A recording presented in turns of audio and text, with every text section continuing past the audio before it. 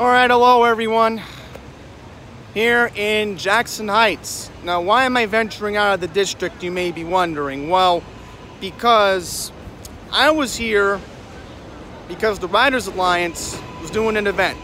So we're gonna walk away and just get away from the subway train and go somewhere else to get a better point of view.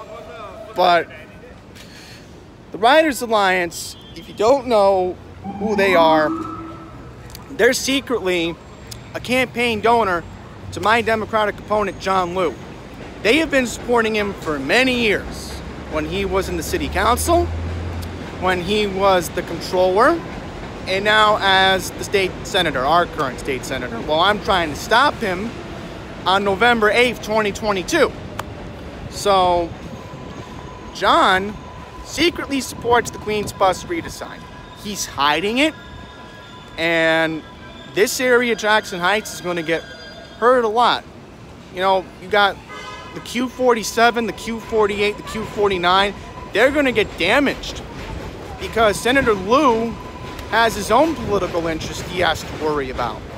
Well, I'm from here, okay? I don't know what made John think that his white-collar background thought that it could be good to help areas like these. You know, you may say that, oh, you only have to focus on your district. Well, no. You know, when you're in Albany, you have more influence.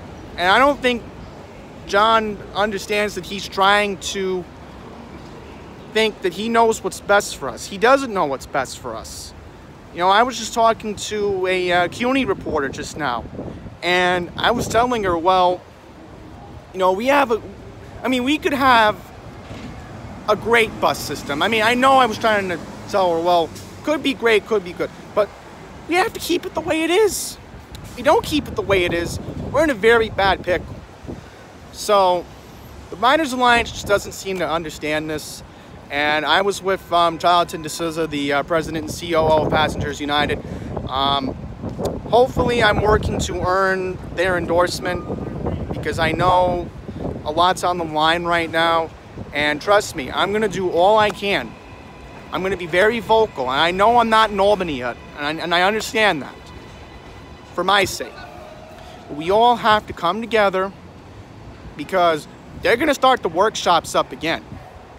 And, you know, we have to stop this 2019 draft from becoming a reality. Because if it happens, the bus system in Queens will be drastically changed, not for the good, but for the bad. So remember who you're voting for next year.